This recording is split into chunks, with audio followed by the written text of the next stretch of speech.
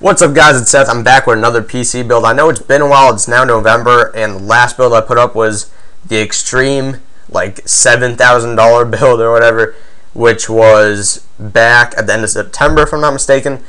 But anyways, I'm back now, hoping to get up maybe a video for a different build once or twice a week. It's hard because of school to actually get these videos up, but as far as builds go, once or twice a week. And I've been getting in a lot of products on behalf of TG Buzz, which is the website I run, to review.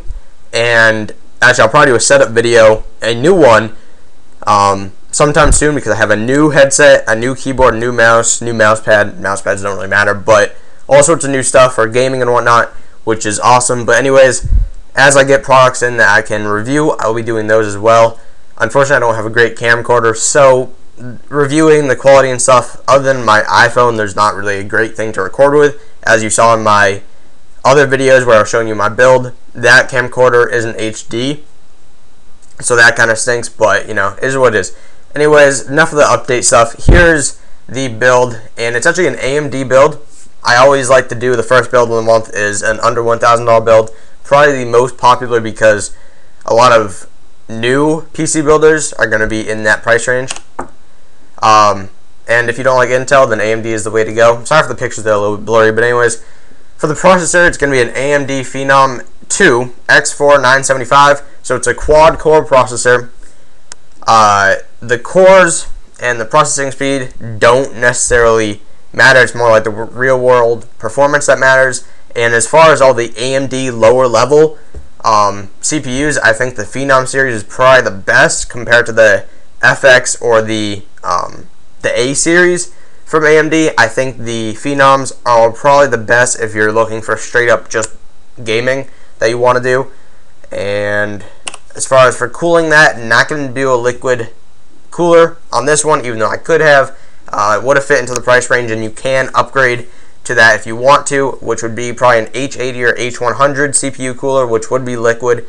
Nice thing about that is there's nothing you need to set up. But anyways, we're going to be doing an Arctic cooling CPU cooler. All the things are going to be in the PC part picker list, which there's going to link to in the description. So if you want to actually buy the stuff, it'll give you the exact model number with the best place to buy it for the cheapest price. And so yeah, this is just a regular CPU cooler, but it is a very good one for this type and not doing a liquid one. This is probably one of the best ones you can get. Went pretty high end on the motherboard, because motherboard is something you don't want to necessarily skimp out on, only because a motherboard will really inhibit your performance if it's a low level one, like sub 100. We went a bit above 100 with a $178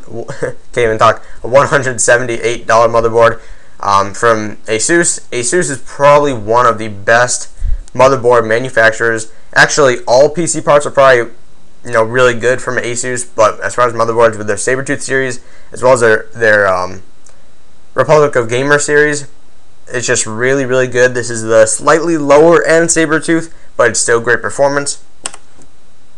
8 gigs of DDR3 1600 RAM. You always want to go with 1600 RAM. It's a good speed for gaming and just regular use. You can go faster, they have, you know, in the 2000s, but you don't really need it on a build like this. And hey, it only costs 40 bucks, and it's not a bad brand either. So as far as main storage, this will work as, it's a pretty good, a pretty good and fast hard drive, because there is no SSD to be running games off of or larger programs. But a 7200 RPM hard drive, like the Seagate Barracuda series, is going to be more than enough on a low-end build like you would want for a under $1,000 PC build. And it's 2 terabytes, so you shouldn't have any issue. And of course, you can always pick up like a $100 external hard drive, which has like 3 or 4 terabytes. They don't cost a whole lot if you want that for storage, but 2 terabytes should do fine. Again, Asus. This is for the video card. It's the 6870. This is going back a generation in the AMD video cards, but it is great performing. I can tell you right now that the 6870 is not from Asus. It's from, honestly, I don't remember.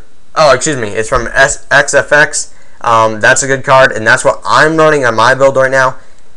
Perfect for gaming. I can tell you StarCraft 2, not the most intensive video card game, but I can play on max settings no problem. Other games like League of Legends, these are the type of games that I play, and they just play perfect. So no worry with that. You can definitely play on higher end settings on games like Call of Duty or Gears of War, whatever you really are into. This will work fine for an under $1,000 build.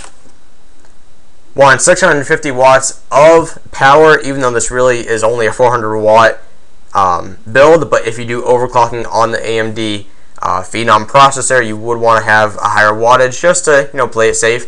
This is from Corsair with their Carbide series, easily one of the higher end series of power supply units that you can get, and it's 80 plus bronze, meaning that it is just going to give you a little bit of that energy efficiency that you would want from a power supply, even though that's kind of better once you get to like 1,000 watts or upwards, because you don't want to be draining your power and running up your electric bill. But having those types of standards with the 80 plus is good. I don't know what it does say 80 plus gold on the picture, although in the description it said 80 plus bronze. I don't want to say gold only because it might not be, but who knows, maybe it is. Either way, it does have that like certification or whatever you want to call it, which is always good. And just to finish it off, a really simple, you can go for Blu-ray. It'll fit into the $1,000 price range. I don't personally care for it. I don't do much with Blu-ray at all. There's a few DVDs I own that are Blu-ray. Other than that, I really don't care to be using them.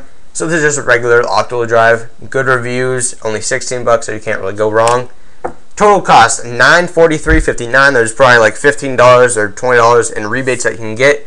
Bring this down even further. So if you would like to go to maybe a slightly above $200 video card, or transition from a regular optical drive to a Blu-ray drive, I think that's your best option if you would like to fully max out your $1,000 budget range. But this is going to be well under that, so you don't have to worry about shipping or anything like that. It'll definitely be within your price range. So hope you guys enjoyed this build. Please like, comment, and subscribe. And when you comment, don't just comment about this. Give me suggestions, because as a video maker, I guess that's what I can call myself, I do like getting suggestions from you guys as to what you want me to do a video about, because then I know when I'm putting something out, you actually, you care about it. So make sure to comment and tell me what you think about this one, as well as what you would like to see in the next video. Subscribe as always, it's always great, and keep on liking this stuff. Hope you guys enjoyed it, and I'll talk to you guys later. Bye.